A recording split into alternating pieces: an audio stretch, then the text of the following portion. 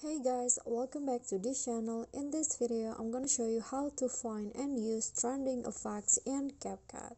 So in case you didn't know, you can find what is trending on video effects in CapCut, and I'm gonna show you how to find and use that.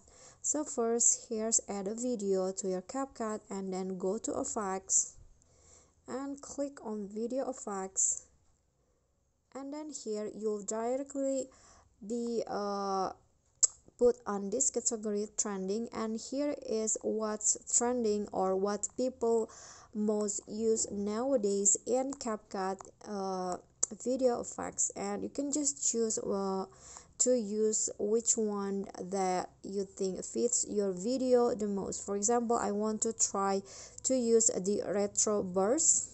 Click on that, and then now the video will be applying the effects will be applied to the video, and then click on the check icon. And if you want to use another effects, you can just go back and then click on video effects again and choose the other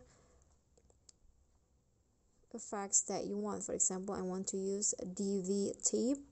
Click on the check icon, and now my video has two effects in it. I'm going to zoom out, and then I'm going to apply the effects for the whole video, and here is the result.